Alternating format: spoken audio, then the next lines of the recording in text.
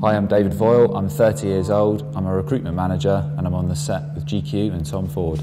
Dave is a very handsome, although I have to say he looks a little older, I think, than he is.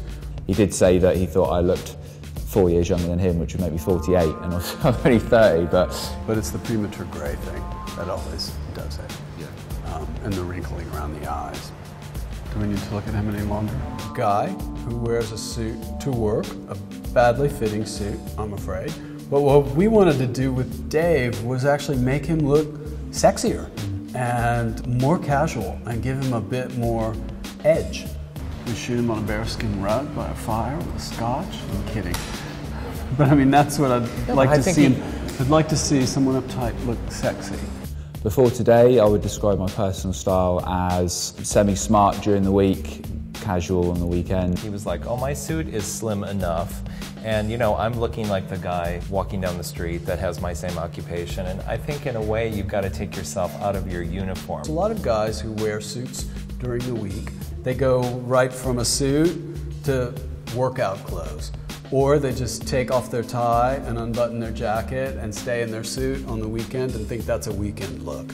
So this is actually a weekend look that you know, most men can wear. You spend a bit more money, you get better quality. So I would definitely say, yeah, spend a little bit more and you know, your clothes will look better, feel better, and probably last a little bit longer as well.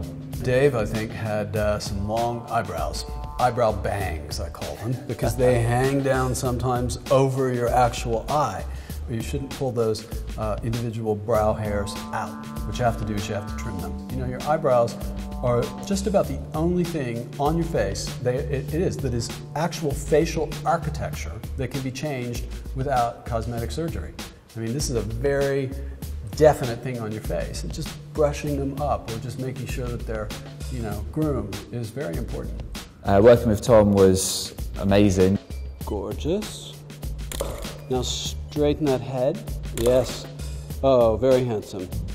This looks great. Chin down just a touch. I want to do one thing. He's directing you, you know, I'm not a professional model or anything, so, you know, to have someone give you that sort of direction and, you know, he's a real sort of sound, down-to-earth kind of person as well, so it's been great working with him.